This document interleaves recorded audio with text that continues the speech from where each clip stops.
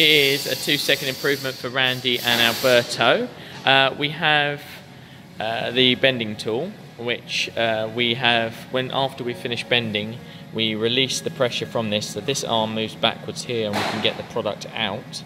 However, there is another button that will move it inwards, which if you don't want to press that button at that time, can damage the track, or will damage the track. It'll basically bend it further.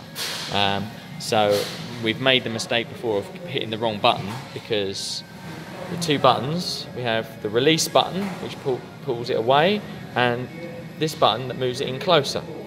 We don't ever use this button, or we haven't yet, but we may want to in the future. So the first improvement was to big label, so we know that that's the release button, but we've still made an error by pressing this button once.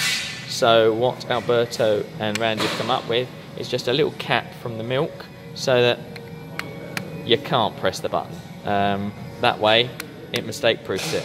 We can't ever press the wrong button because there's a cap over it. This is a little temporary one, and we're going to improve upon that later as well. And that's the improvement. Thanks a lot, Randy. Thank you. And Alberto.